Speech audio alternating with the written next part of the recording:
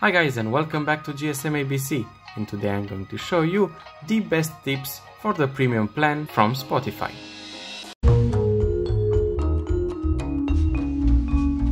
In the home screen, go to Settings, scroll a little bit down, and here you have Save Data. If you are low on mobile data, you can enable this. The audio quality will be lower, but you will save a bunch. For enabling, just click on this one. Now further down below, you have download audio only. Now this feature allows you only to download audio instead of video too. It saves up space and mobile data too. It's the same for stream audio only. If you play podcasts, you can enable it to save up data.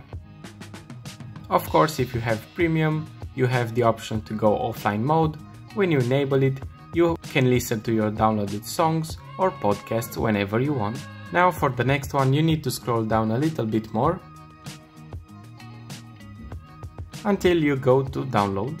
Higher quality uses more disk space. It's usually on normal, but if you click on it, you can select from low, normal, high and very high. If you select very high, it will take up more space in your memory. If you scroll further down, you have Wi-Fi streaming.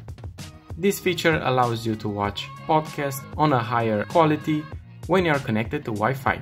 If you want to change it, click on high and you have multiple options.